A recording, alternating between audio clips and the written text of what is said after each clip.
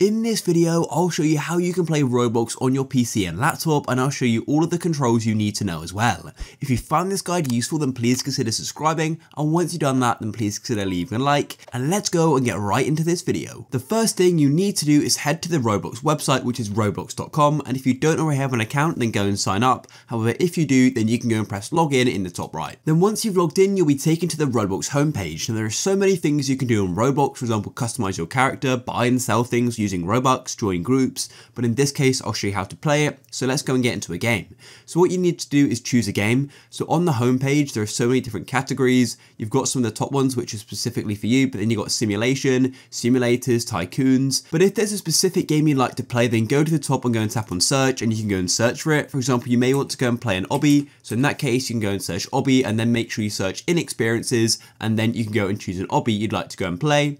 And then once you see it, go and tap on it, just like so, and then you can go and click on the green play button, and this is going to go and launch Roblox. If you haven't got Roblox before, then what it's going to go and do is go and give you a download button, and you need to go and press on download, and then go and install the launcher you're given.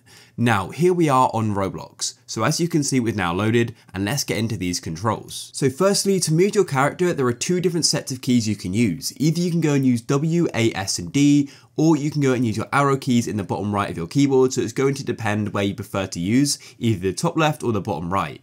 As you can see, that is how you go and move your character, just like that. And now you're probably wondering how you can go and move your camera, because when you go and move your mouse, as you can see, just the mouse moves, I can go and click things.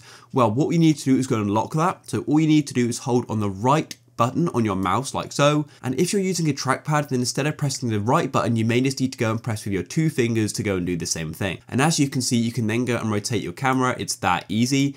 So yeah, and then you can go and let go, and then your position will be stuck there. To zoom in and out, all you need to do is use your mouse wheel. As you can see, if I scroll up, then it zooms in. If I scroll down, then it zooms out. You can also go and use the I and O keys on your keyboard as well to go and do that, which can be faster, so it's going to depend what you prefer. And then to jump is pretty straightforward. All you need to do is use your spacebar. And if you'd like to go and pause the game as well, that's really easy. All you need to do is press escape on your keyboard like so, and that's going to go and pause the game. Then what you can do is look at people, your settings, and things like that. And to learn about more controls you can go and do, all you need to do is from the pause menu is go and look on help.